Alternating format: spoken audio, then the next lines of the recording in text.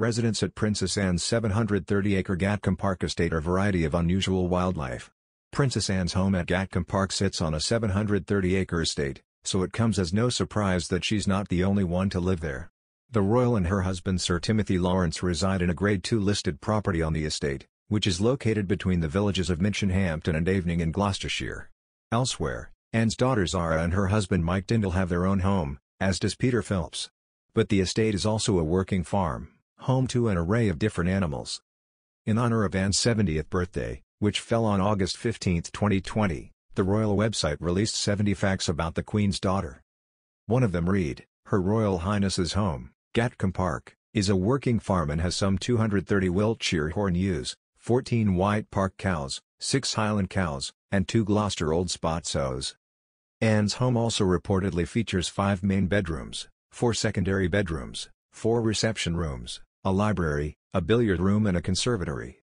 Photos released in honor of Princess Royal's birthday offered a new look inside the impressive property, including one reception room with stone flooring and a rose gold armchair, and the staircase with white wainscoting, a black steel banister and burnt orange walls.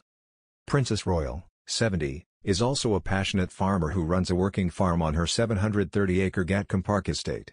The farm is home to a range of livestock, including breeding horses and cattle.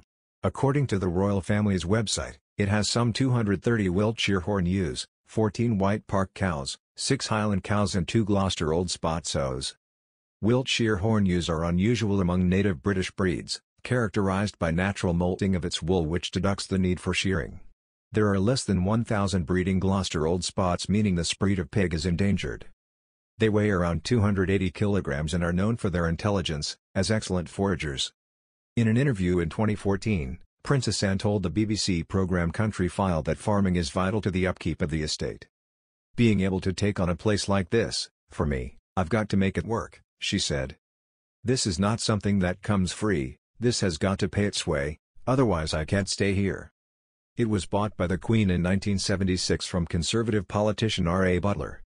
Her Majesty purchased the property as a present for her daughter and her first husband, Captain Mark Phillips, after their wedding in 1973. The royal couple moved into the property in 1977 and brought up their children, Peter and Zara, on the estate. The princess is an advocate of genetic modification, GM, technology, arguing that it would improve the robustness of the rare breed livestock she farms on her estate.